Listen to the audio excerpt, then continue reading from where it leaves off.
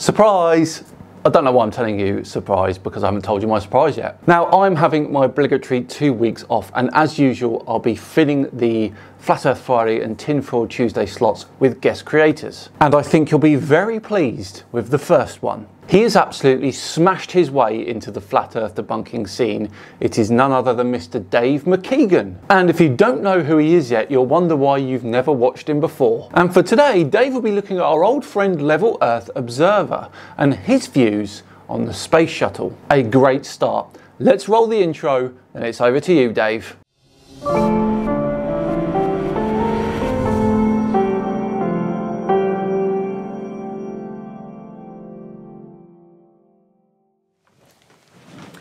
Hello everyone, hope you're all doing well and welcome to Flat Earth Friday.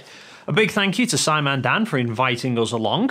For those who aren't familiar with us, I'm Dave McKeegan and this is my sidekick Rusty. Although if we're being honest, he's probably the reason that most people actually watch my videos. Recently I was watching one of Creaky Blinder's videos who was looking at Level Earth Observer trying to argue that the space shuttle was completely fake. Now, obviously, flat earthers kind of have to say that the shuttle was fake, kind of by default, along with everything else space-related. Otherwise, the views from them rather put a damper on the whole flat earth idea.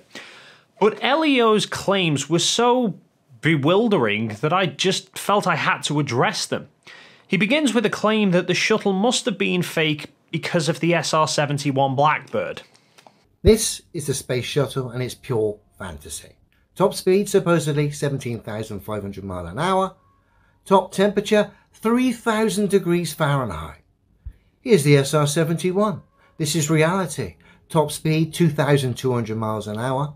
Top temperature 900 degrees Fahrenheit. The speed and temperatures of the SR-71 aren't remotely linked to the shuttle because they were completely different concepts. The SR-71 Blackbird was a high-speed spy plane. It took off from a runway and climbed using its own power of two Pratt & Whitney turbojets along with its wings generating lift. Now, wings need air flowing over them to do that, and the higher you go, then the less air there is. So you then have to travel faster in order to generate the same amount of lift, except that requires more thrust. But jet engines need air to produce power, and you then have less of it up there. Eventually, all planes hit an equilibrium where their lift and thrust are equally matched against the weight and drag of air resistance, which for the SR-71 was about 2,500 miles an hour and 85,000 feet up.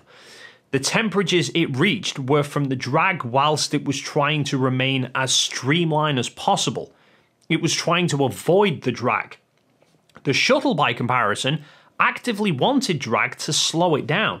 Space has no air resistance to stop a craft accelerating. Even with a small constant thrust, the longer the engine runs, the faster you go. The build-up of heat that the shuttle encountered wasn't whilst cruising like the SR-71, but was instead from re-entering the atmosphere, because it had a very raised angle of attack, intentionally causing drag to help slow it down from such high speed. Now, if the space shuttle was just titanium like the SR-71, then it would have melted. So it was fitted with specially designed insulation tiles to protect it from such high temperatures. Most notably the black ones on the underside, which were the ones that bore the brunt of air resistance on the way down. Ironically, those black tiles were called LI-900s, and they were developed and made by Lockheed, the very same Lockheed that built the SR-71. Its design looks more like a Lego aeroplane than some badass spacecraft. And then when you compare it to reality, and of course the speeds and the temperatures.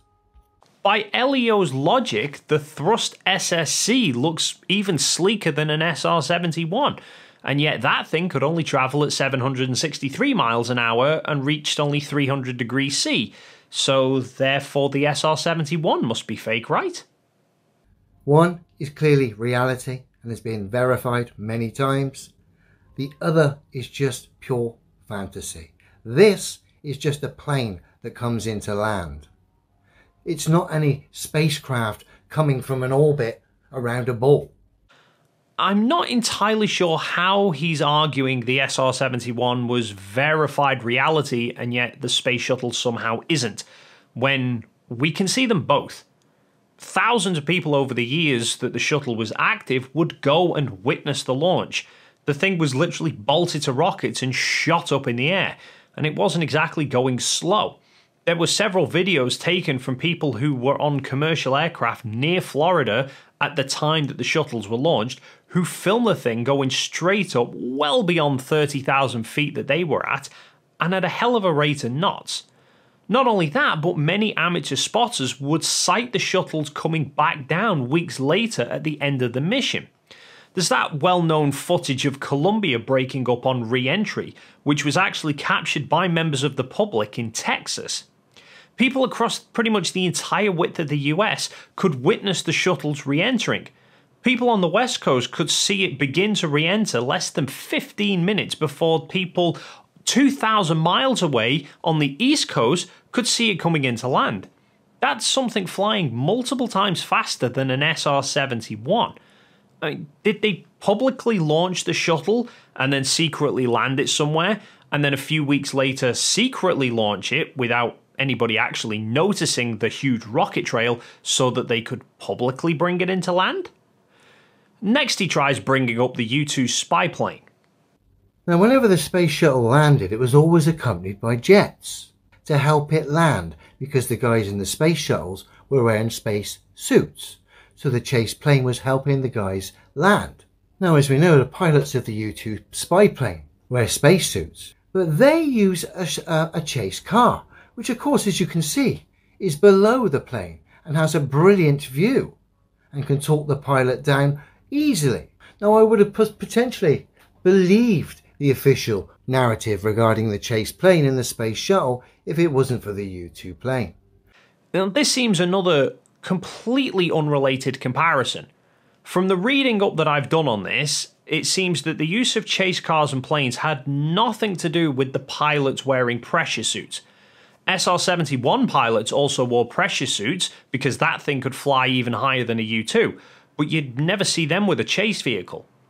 The U-2 would often fly up to 12 hours at a time. That's 12 hours for pilots stuck in a tiny cockpit, unable to move, so by the time they'd come into land, they were mentally and physically exhausted. Add to that, the U-2's cockpit didn't have great visibility, and it was landing on only two wheels, which were both in the center line of the plane. So in that instance, the chaser was actually there to help guide the pilot down on the runway, which you can even hear on the videos from inside the chase car. 2 feet, tail slightly up at 1 inches. The shuttle, however, the pilots weren't exhausted. Touchdown was only an hour after they'd done the initial deorbit burn and 30 minutes after they'd first hit the atmosphere. And the visibility from inside the shuttle's cockpit was perfectly fine. There seems to be no mention anywhere of the chase planes being used for the purpose of actually guiding the pilot down onto the ground. In fact, if you look at most of the onboards of the shuttle landings, they approach at such a steep angle that the runway pretty much fills the window, and even when they lift the nose up to come into land, the runway still is visible. The chase planes seem to have only been used in the early shuttle flights when they were testing it. You never saw any of the later flights coming in with chase planes, and they seem to have been there for the purpose of external inspections to make sure that there was no damage from re-entry or any other major concerns. The use of the car for the U-2 made sense because it was actually guiding the plane down onto the runway. Plus, with the U-2 being a very good glider, its landing speed was pretty slow at only around 120 miles an hour. The landing speed of the shuttle, by comparison, was more than double that, so no car could keep up with it anyway. And the use of the chase plane also allowed them to make sure that there was no other aircraft in the area which could potentially interfere with the landing, given that the shuttle didn't have any engines to continue flying if there was a problem. A point which LEO tries to contest. So you've got the jet planes coming in with the space shuttle, helping it to land, rather than the chase car, which of course makes far more sense being underneath the aircraft that's landing. But like I say, the space shuttle needs the planes to come in rather than the car. so you don't hear its engines come in. Like I say, it's a plane that flies in from an undisclosed location. They come in, turn the engine off just before they land, and they land. His claims that the space shuttle is just a jet plane, though, has a few flaws. Firstly, he's arguing that the purpose of the chase planes is to mask the sound of the jet engines from the shuttle. But as we've just covered, only the early shuttle flights had chase planes. The later ones didn't, so where's the sound of the jet engines there?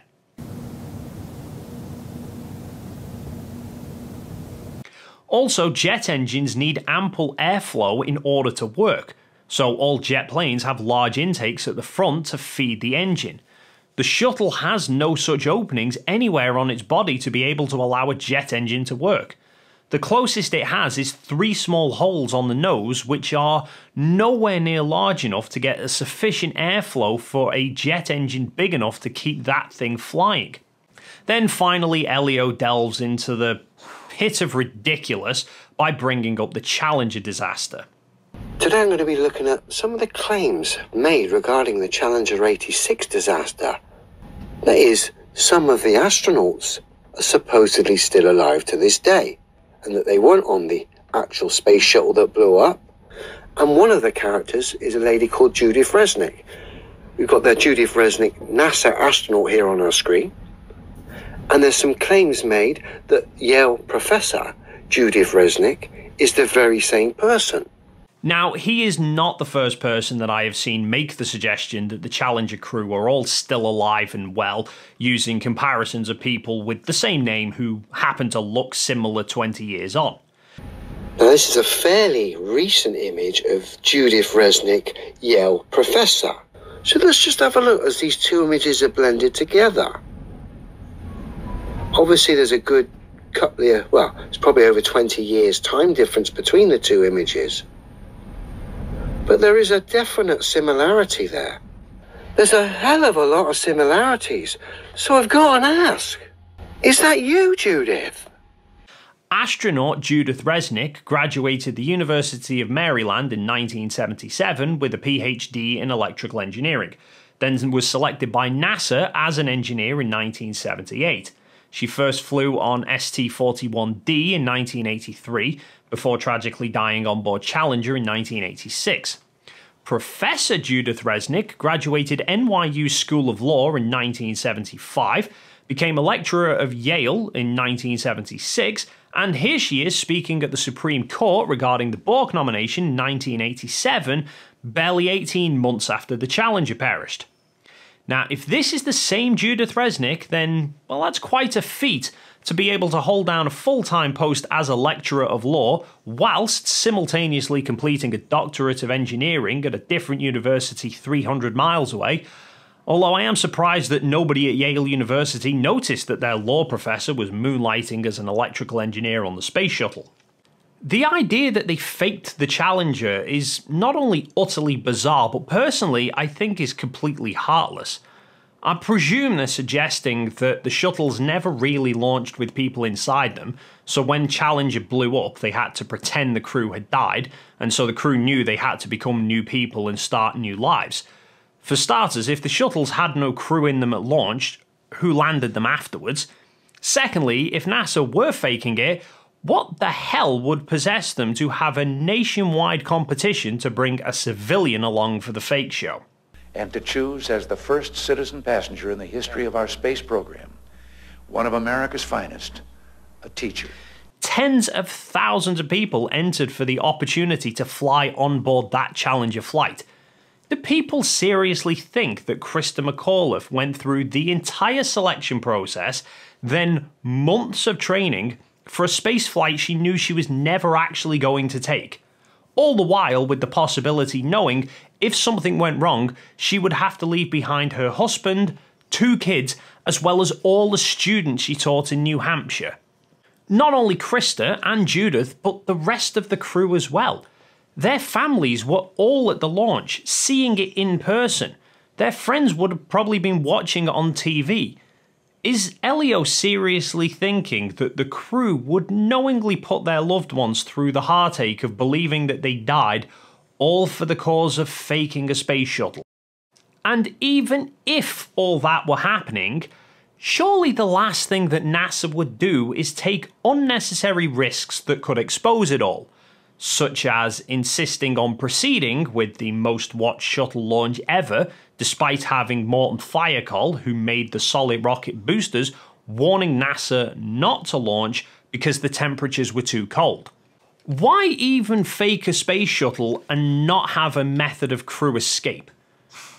Like, why wouldn't NASA think, best to have a plausible way that we can keep the crew alive rather than having to go down the road of faking their deaths and keeping it hidden for decades by keeping the same basic physical appearance and letting them use exactly the same name? And of course, Challenger wasn't even the only shuttle lost. As mentioned before, there was the Columbia, which broke apart on re-entry in 2003. Now that put debris across hundreds of miles of Texas.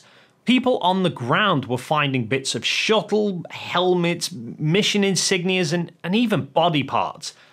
Again, for what?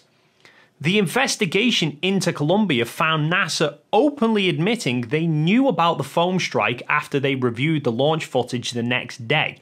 Some analysts had requested military satellites be used to photograph the shuttle in orbit to check the extent of the damage, but NASA's upper management rejected the call because they didn't see a cause for concern.